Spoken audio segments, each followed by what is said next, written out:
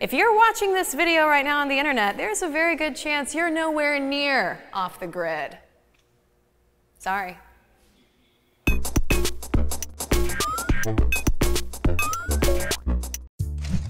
Are you sick of paying your utility bills? Or maybe you want to go to a greener lifestyle with less reliance on fossil fuels?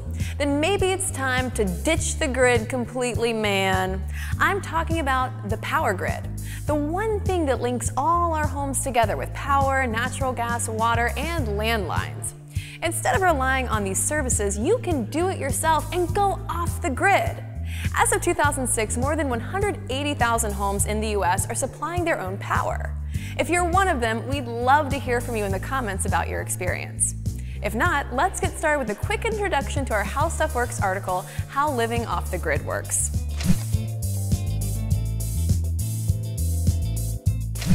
Probably the most important part of going off the grid is no longer being dependent on the power company. The first way to shake free from the man is by implementing a little solar power in your home. By using photovoltaic solar panels on your roof, you can collect the sun's light and convert it into energy. This light is collected in silicon semiconductors that knock loose electrons from the stored energy. By forcing these electrons to flow in one direction, the panel creates a direct current. When that passes through an inverter, zippity zap, it converts into an alternating current that powers your home.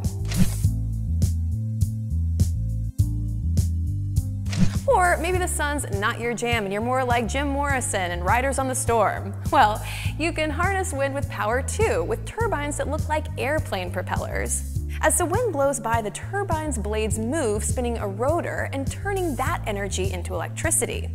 This kind of clean energy costs only 3 cents an hour to generate, whereas coal-burning electricity costs 10 of them pennies.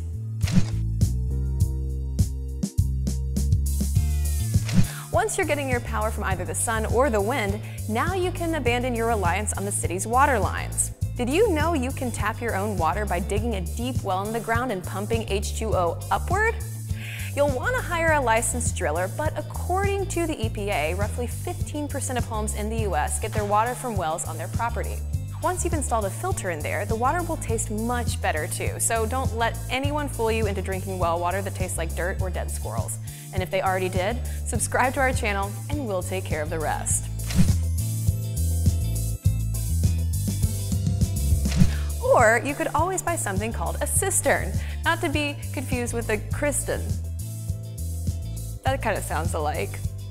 It's basically a big tank that holds water that you collect from the rain gutters. And the cool thing is that when the cistern is higher than your faucets, gravity will take care of pumping the water pressure into your home.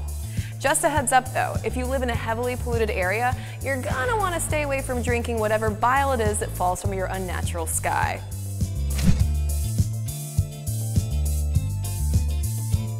And speaking of disgusting liquids, to truly go off the grid, you're gonna wanna dump your sewer line as well.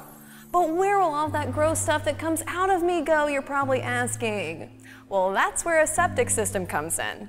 Basically, you put a big metal tank on your property to collect all that nasty in.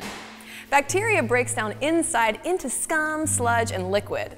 This liquid then flows out into a distant drainage field, and Mother Earth acts as a natural filter that absorbs anything harmful as nutrients.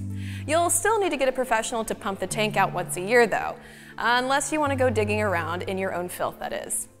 Well, that should get you started on the path to going off the grid. There's other stuff to know as well, like how to dispose of garbage, how to adapt your off-the-grid lifestyle, and how to augment your energy needs when the wind ain't a-blowin' and the sun ain't a-shinin'. You'll find all that and more in the original article I mentioned on HowStuffWorks.com.